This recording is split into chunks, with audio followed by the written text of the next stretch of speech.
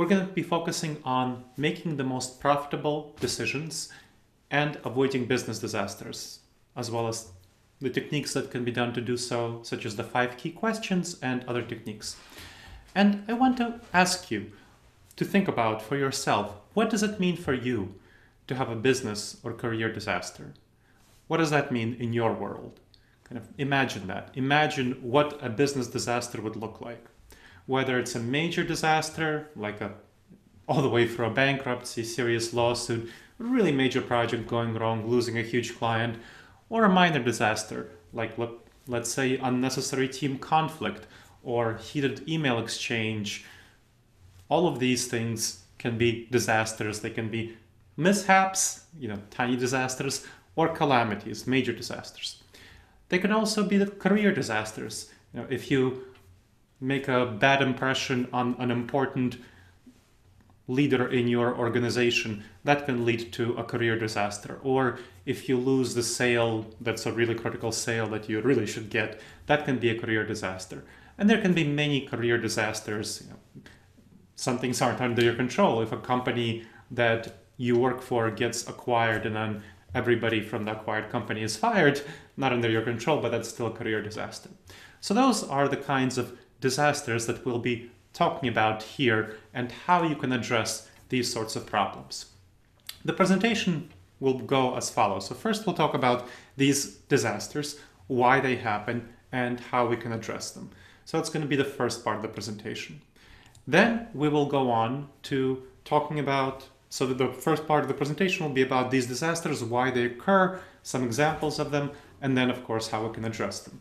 So that's going to be the shape of how we go through today's time that we spend together, and at the end we'll have a question and answer session. I'd like to start by sharing about myself, why I'm passionate about these issues. Now, I got interested in decision making, which is the key aspect of avoiding disasters, a long time ago. And you might be surprised that decision making is the key aspect of avoiding disasters, but really it's because decisions are the things that get us into business disasters and also the things that get us the most success. Those are the most profitable decisions as opposed to the most disastrous decisions. There's been quite a lot of research showing that companies succeed or fail because of the strategy of the leadership. For example, there was a study on the over 450 companies that had over $500 million in revenue that went bankrupt from 1981 to 2007. And no, this is just before the fiscal crisis, so it doesn't incorporate the financial crisis as an issue. So those companies went, oh, somebody's coming in. Good morning from the Philippines. Welcome, Jennifer. So these companies, the 450 companies that I mentioned, the research said that 46% of them went bankrupt purely just because of the strategy of the leadership at the very top. So 46% of these huge companies with over 500 million in revenue went bankrupt, again, just because of the leadership strategy. Most of the rest, 54%, could have avoided bankruptcy, most likely could have avoided bankruptcy, we're not certain, if the leadership strategy at the top would have been better and wouldn't have been as disastrous. And of course, strategy is about decision making.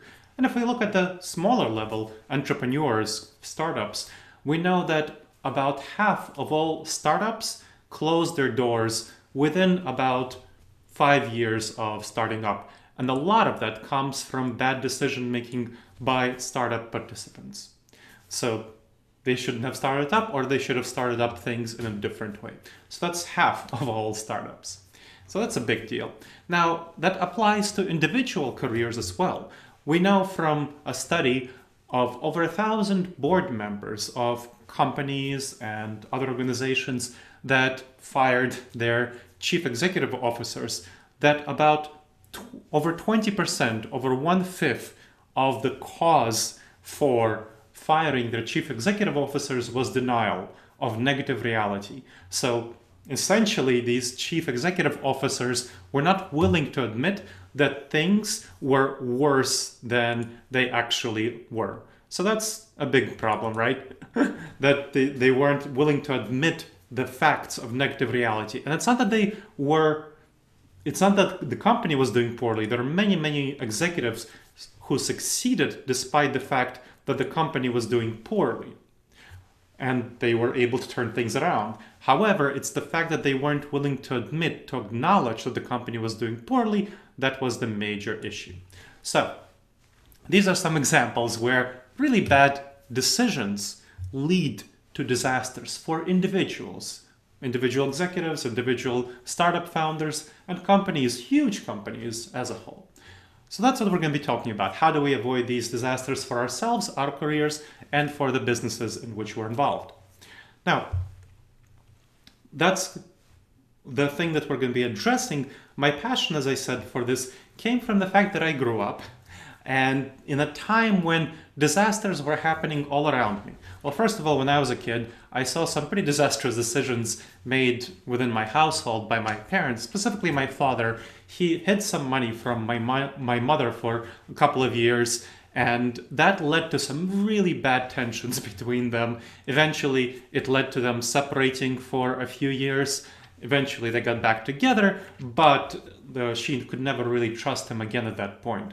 And so that was really bad financial decision making that led to a disaster for my parents. So I had that happen to me and observed that. When I was growing up, I was 18 in 1999.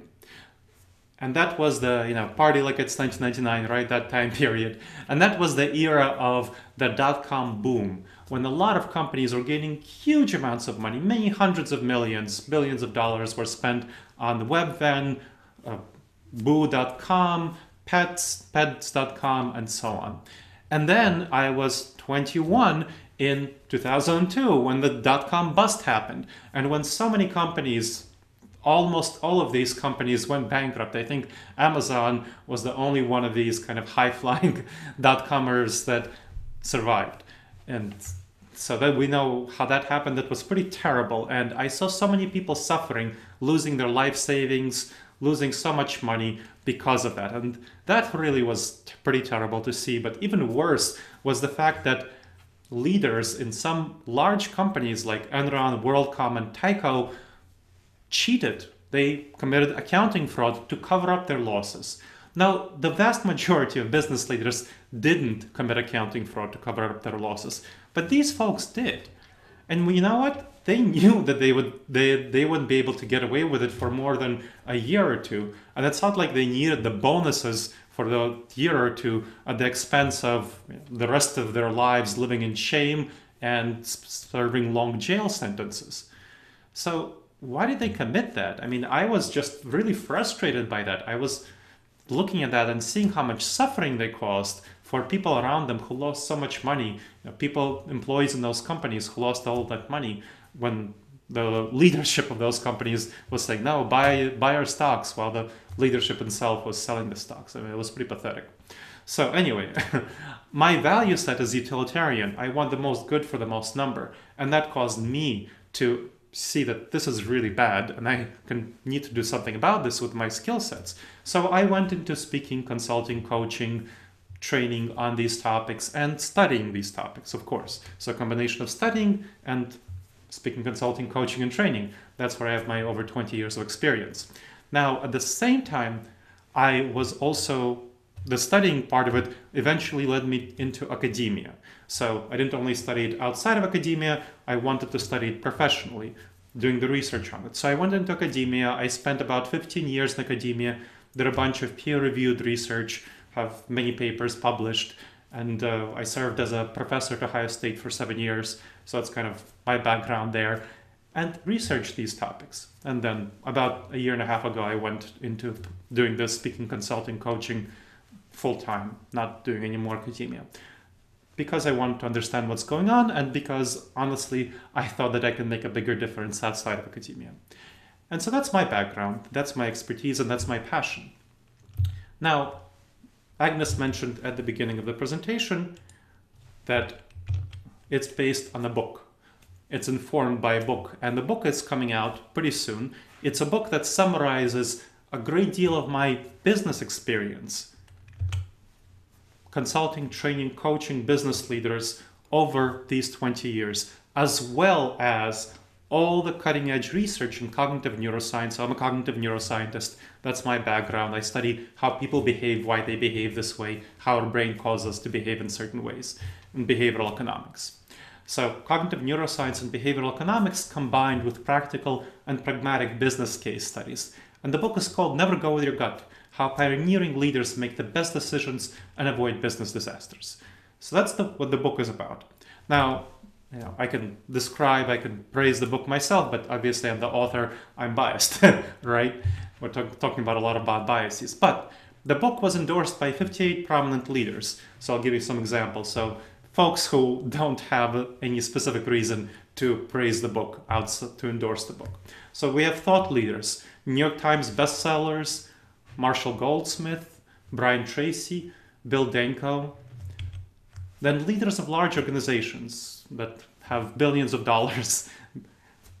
Randy Ustra, who's the CEO of ProMedical. Larry Corman, he's the president of AKA Hotel Residences.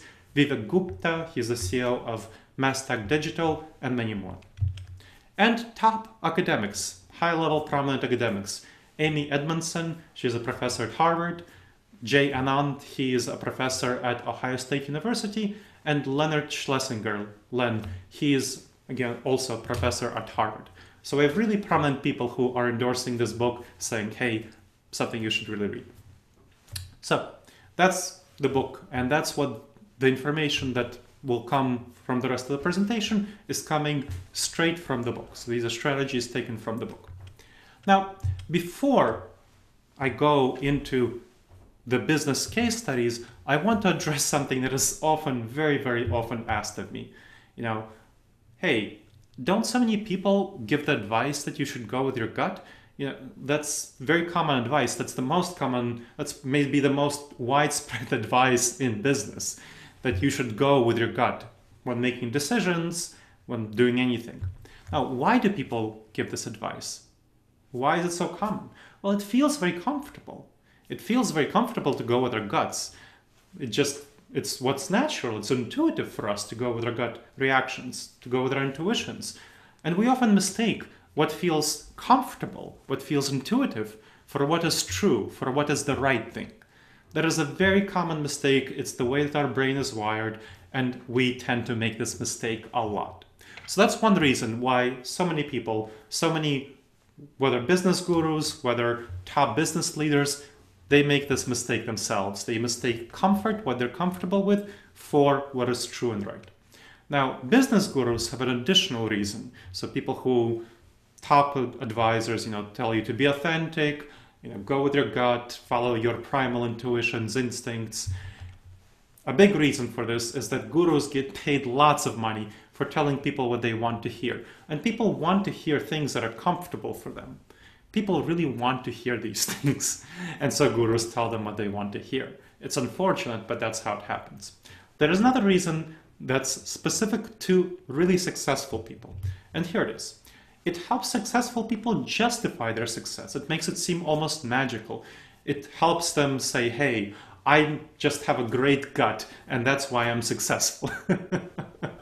So that's how, instead of being in the right place at the right time, or so many other reasons for why people get successful, which we can go into, but it's not because of their gut intuitions. That's not why they're successful. Our gut is actually not evolved for the current business environment, and we have to understand that. It's evolved for this environment, for our evolutionary background, in the tribal savanna, in that primal ancestral savanna. That's what it's evolved for. And our ancestors survived due to two primary things: the fight or flight response. It was critical for them to be able to very quickly react to dangers that potentially weren't there. It was great for them from a survival perspective to jump at 100 shadows if they managed to get away from a single snake, because they wouldn't have survived if they fell prey to that snake. Now, we don't have nearly as many dangers, life-threatening dangers in our current environment, but we still react to somebody's constructive critical feedback in a way that, as though it's a snake or a tiger. You hear the saber-toothed tiger response. That's what it is. Very threatening, very problematic. The other one is strong tribalism. We feel strongly in that tribal environment, it was very important to feel as though as we're part of our tribe, of our small tribe of 20 people, 50 people, and so on. And to be opposed to any other tribe, this was very important for us to emotionally have that behavior. Because if the tribe couldn't stick together, it wouldn't survive. That would be pretty bad. So that's another reason why tribalism is so important. And right now, we still feel intuitive tribalism. We feel like we want to be with people who we like and who we care about and who we feel we are similar to. And we don't want to be with people who we don't like, who we don't care about, and who we don't feel similar to, even though those people might be great and wonderful, and they might be the best fit for our being a business partner, business collaborator. Now, our basic intuitions, what those are a great fit for the savannah environment, but they're really bad for the modern professional world. Because, as I mentioned, this constructive critical feedback, we tend to have a defensive response or an aggressive response. We want to shout back at somebody, or we want to close our ears and say, la, la, la, I can't hear you. Not a good fit. The same thing for tribalism. We tend to discriminate against people. It's our intuitions to discriminate against people who aren't like us. And that's really bad in the modern, multicultural, globalized business environment. We make really bad decisions based on that. We also tend to make bad decisions because we favor people who are like us or who can appear to be like us. And that, of course, causes us to have a lot of problems. Now, a big problem for many people with accepting the idea that going with their gut is not good is that gut reactions is a fuzzy concept. It combines really healthy learned behaviors with dangerous intuitive ones. Now, what are healthy learned behaviors? So let's say you learned over time to take constructive critical feedback. But let's even take another behavior. Let's say driving a car. Remember how hard it was to learn to drive a car? It was incredibly difficult. I remember, I mean, being honest, I failed my first driving test. It was so hard to learn how to drive a car. It was very not intuitive. It was very uncomfortable. But now I drive on autopilot. It feels like I'm driving with my gut intuitions and my instincts. However, it's a learned behavior. The same learned behavior that if you learned how to take constructive critical feedback well, you welcome it, you invite it, you say, hey, somebody tells you something that's a problem, a customer tells you that's a problem with your product, not maybe even if they tell it to you not very nicely, you can intuitively have the response of like, hey, that's great information, thank you for sharing that, I really appreciate it. That's not very intuitive at all. You have to learn how to do that. You also have to learn how to do effective delegation to others. Not a very intuitive behavior at all, but people in supervisory positions who have been there for a while have learned how to do it very easily. You might very easily and very effectively delete spam emails from your inbox. But of course, that took a lot of time to learn how to do that. If you ask somebody, let's say, your grandpa connects to the internet for the first time, or not for the first time, but maybe not savvy, they will not be able to separate those spam emails from real emails. So that's another example of the healthy learned behaviors versus the dangerous intuitive ones, the ones that come from our tribal instinct, the fight or flight response, So those are the dangerous ones that we want to be aware of and address. So that's why I strongly encourage you to always check with your head before going with your gut, because it's very tempting for us to follow our intuitions. We're very comfortable with them, but they will often lead us into trouble. Even if they're the right things, we are unable to tell whether they're the right things. It feels just as comfortable and intuitive to take a second cookie as it does to drive a car or as it does to delegate a task effectively. But as you know, in the savannah environment, it was very important for us to eat as many sweets as possible, whereas in the modern environment, the overabundance of sweets leads to the obesity epidemic. So that's another example of where our gut steers us in the wrong direction. These are things that are called cognitive biases. These are dangerous judgment errors because of how our brain is wired, because of our evolutionary heritage, that you need to be able to address and avoid the problems that come from falling into these cognitive biases. And the one that I just mentioned with the basketball is called the attentional bias, where if we're looking at something, focusing on something, like counting the number of passes, we will tend to miss other really very important things that are critical for us to see, like the gorilla, like the player in black leaving the team, like the curtain changing color. Now, of course, there are other major examples.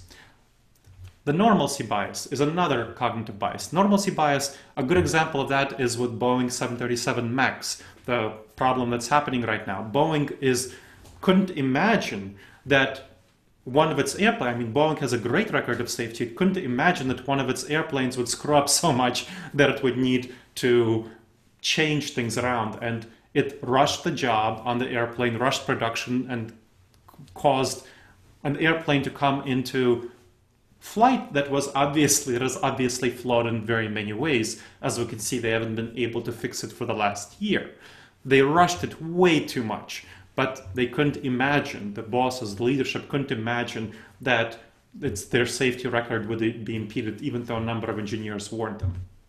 Another one, overconfidence. There are very, very many examples of overconfidence in business. The latest one, big one, is the WeWork IPO, where they were greatly overconfident about the evaluation of their company, the valuation of their company at 47 billion, and also its governance structure. Now, when the market investors actually started investigating things, they saw that the governance structure was very screwed up to give the founder too much power, and the value of the company dropped from 47 billion to about 15 billion.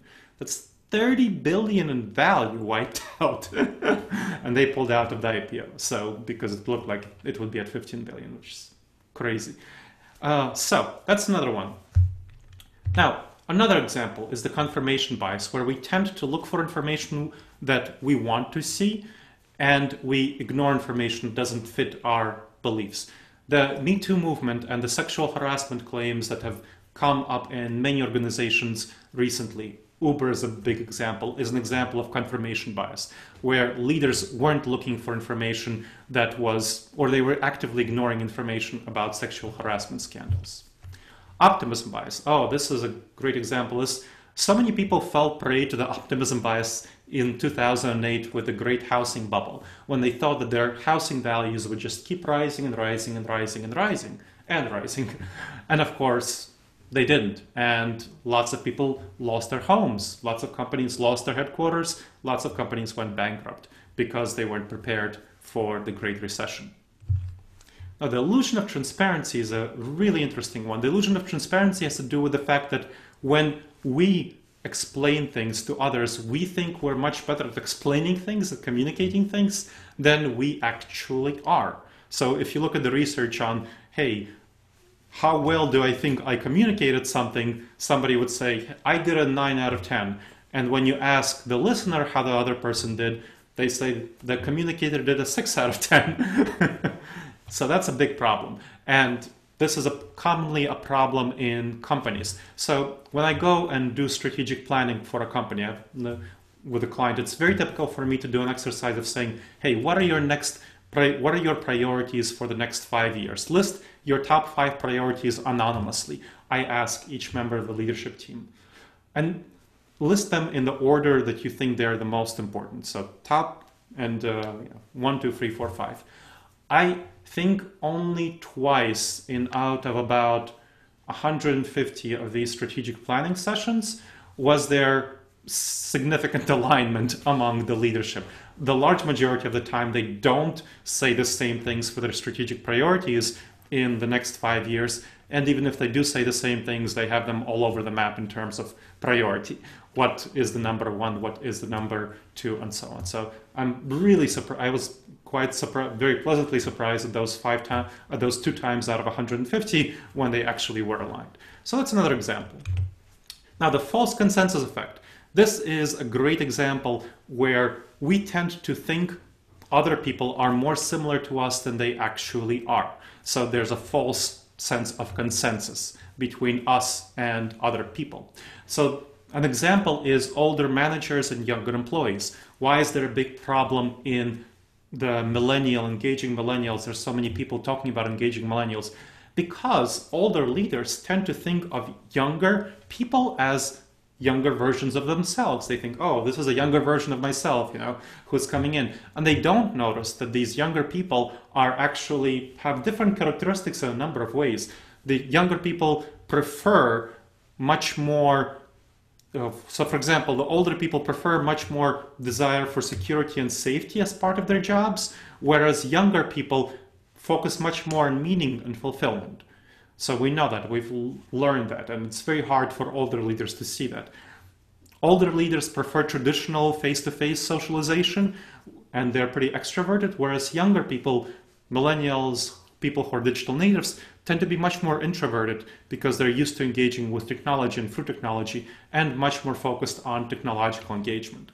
So that's another example of this bias. The planning fallacy. This is a great one. We tend to think that our plans will go according to plan.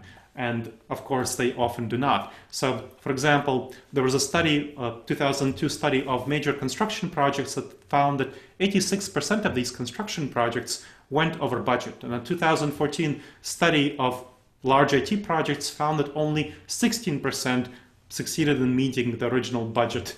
And of the 84% that didn't, the average cost overrun was 189%. 189%. Imagine that. Imagine your project that's, let's say, putting in a new database that costs 3 million, rising by 189%.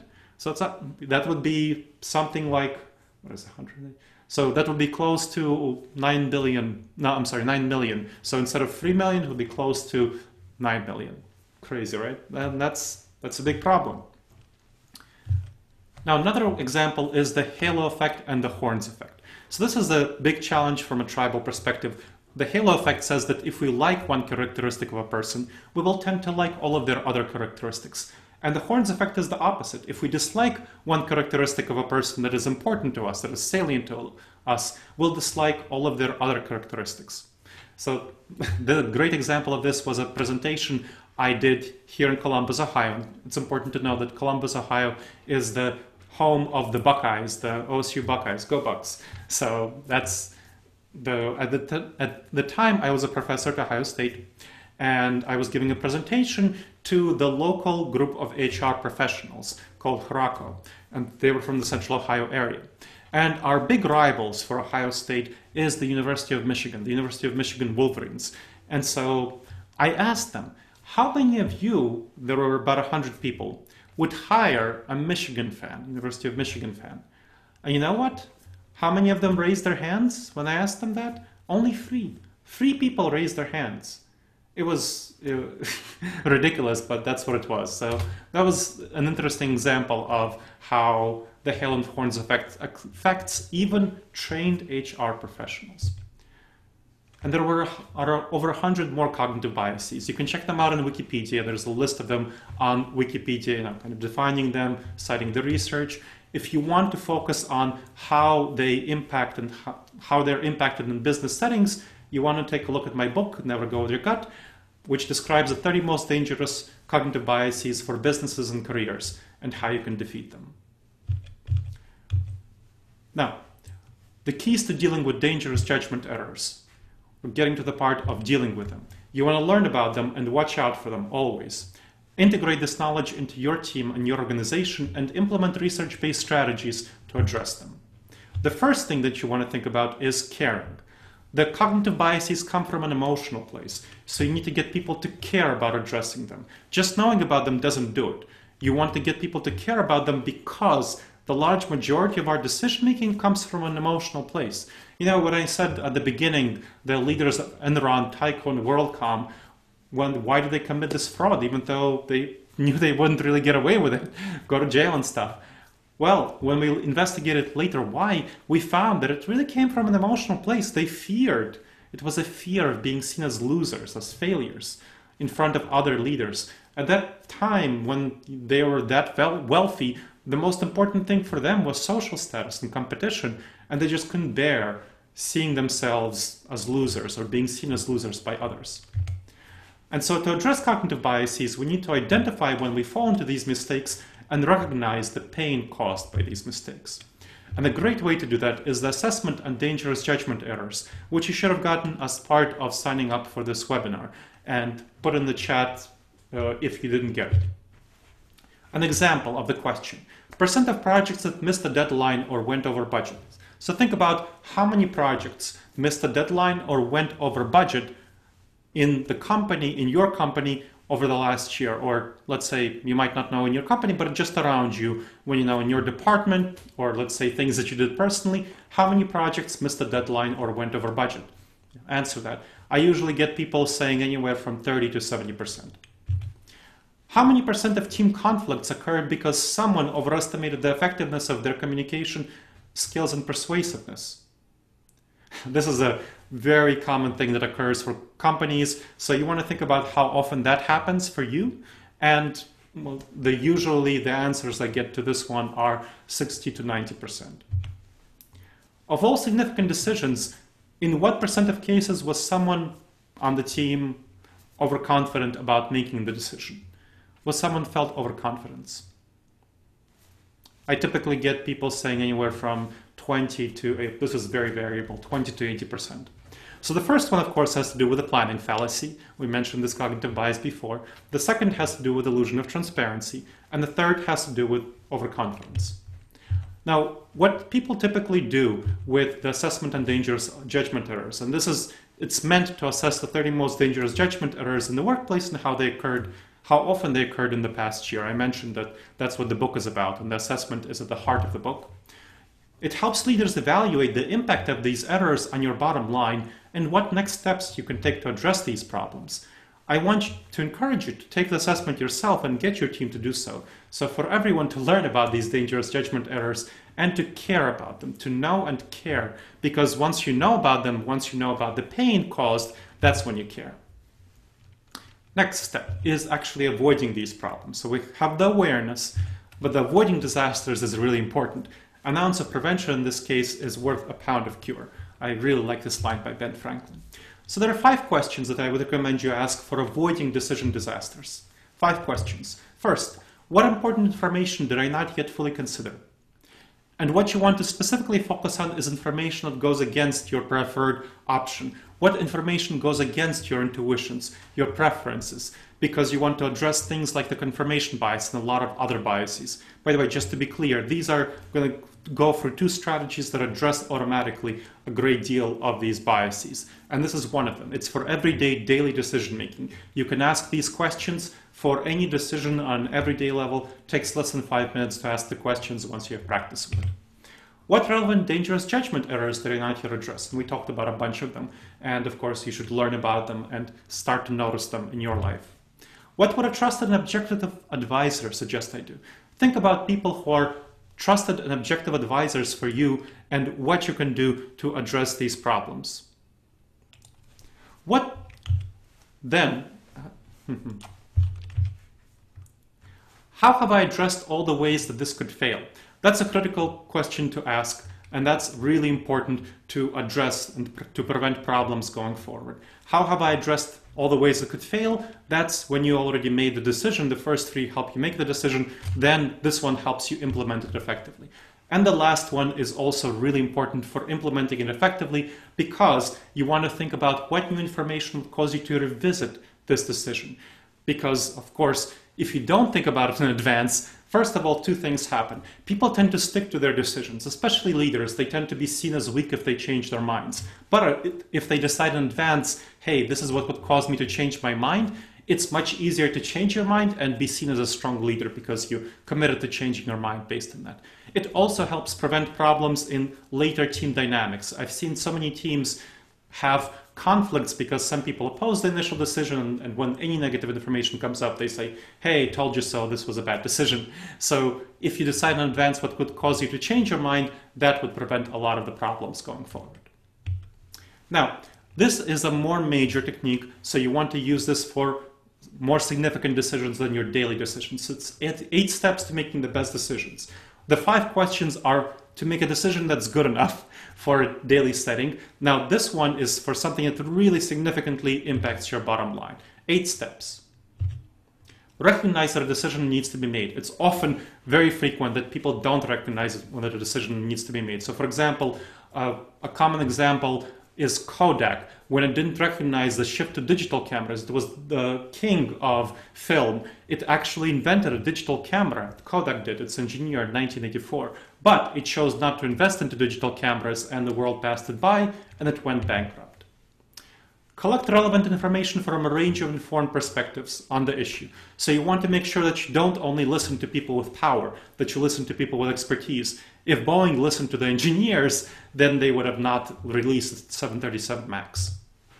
Determine your goals and envision the desired outcome. So you want to make sure that you know what you want to achieve, not that you kind of rush to a certain conclusion, but you want to focus on knowing what you want to achieve as part of this outcome.